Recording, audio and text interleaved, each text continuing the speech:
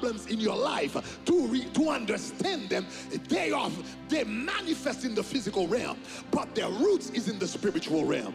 But as he went in prayer, in fasting, the Lord showed him the root of his problems. And I declare in the name of Jesus Christ, during those 40 days, the Lord will show you the roots of your problem. Stubborn problems that refuse to go away, stubborn sicknesses that refuse to go away, stubborn circumstances that refuse to go away. God is gonna give you revelation. He's gonna shine light in the darkness, and you're gonna see the roots of those problems, and they will be solved forever. And somebody shout glory.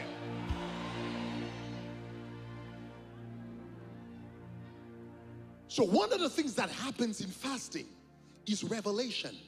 Light starts to break in darkness.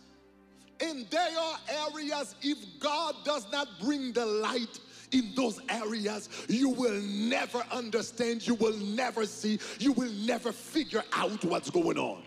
If God didn't come down and explain to this man the root of his problem, he would have never known. The problem occurred 300 years before he was born. It takes a revelation from God to understand the root of that problem. But I declare all your problems, they'll be uprooted by divine revelations in Jesus' name. Amen. So the first thing the Lord said would happen, verse 8, he said, your light will break forth like the morning. The second blessing that happens when you're fasting, the Lord says, if you will fast the way that I want it, he said, then your healing will spring forth speedily. So the second blessing of fasting is supernatural healing. Not only there is supernatural revelation, but there is also supernatural healing. Healings happens in fasting, and we've had many testimonies of healings at Tabernacle of Glory, hundreds of them, and probably by now thousands. Definitely, I have hundreds of them documented myself. But you know, without counting all the ones that we don't know, etc., or we couldn't document. But there is one particular testimony that has marked me, and I believe has marked this church. I forgot which year it was. We were doing our 40 days in the gym. It may have been 2016 or 17, I don't know.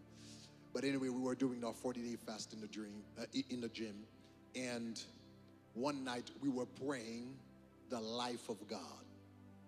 And I read that verse that says that we are partakers of God's nature. The Bible says that we are partakers of God's nature. We have God's nature, which means we have his DNA. And we started praying about that.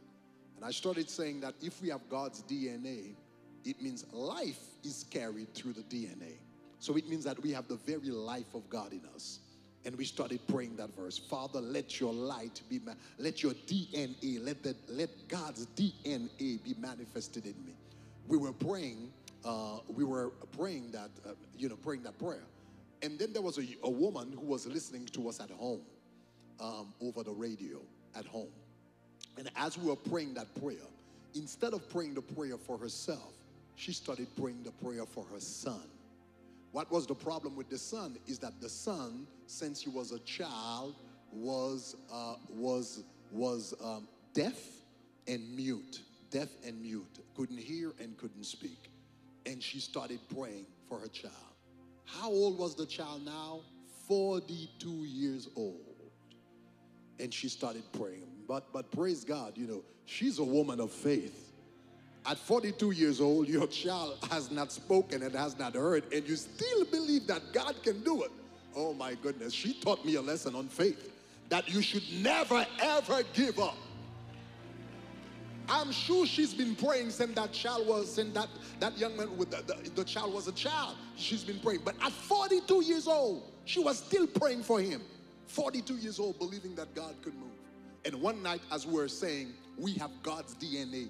And she put her hand in her ears to represent the ear of her son, who was sleeping at that time. And she was awake, and she put her hand in her ear and say, I declare my son, his name was Junior. Junior has your DNA in the name of Jesus Christ. Junior has your DNA. Let the life of God come into Junior's ear. So she prayed, and the service was over. She went, she went to her room and, to sleep. When she woke up in the morning, she realized that Junior, her son, had already, waken up before her.